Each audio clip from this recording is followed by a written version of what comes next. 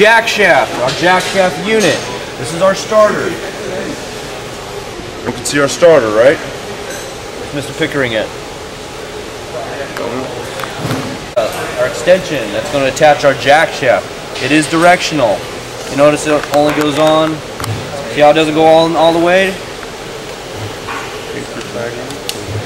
They both have a taper slide. There's actually a C-clip on the inside that will set the depth. They need to make sure that you have this on correctly.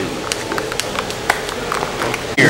This is the gear that's going to engage the clutch basket. So when you take this long bolt out, it's got two parts to it. The bolt has a lip seal on it. And it has a locking tab on it. This whole unit will come out. This is the actual drive gear that engages the clutch hub. This is our jack shaft unit. See how it's splined? That's what's going to attach to right here. To our collar.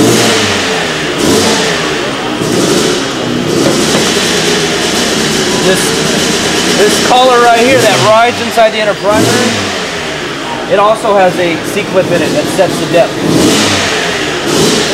These come just like that. Not. Won't even go in that way. They're going this way. You got your spring, acts like a shock absorber. Gotta go in there. You can also see the shaft is keyed.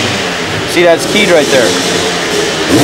That's what our lock tab right here is going to engage. The lock tab will engage that piece right there.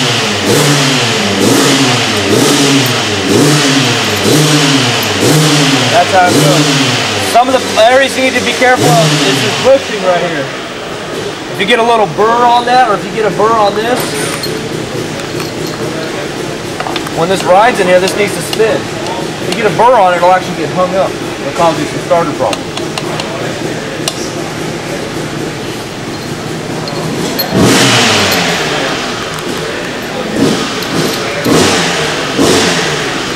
Likewise with this surface here, you need to make sure a nice smooth surface. That's going to engage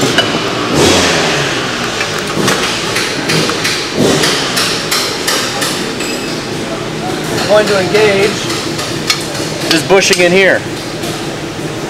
If this bushing likewise also has a little burr on it, or if you forget to bend that lock tab over on the bolt that's right there, this won't engage because the lock tab will actually hit the side of the case. And if you keep hitting the starter, it's going to jam in there. So you need to be careful of that.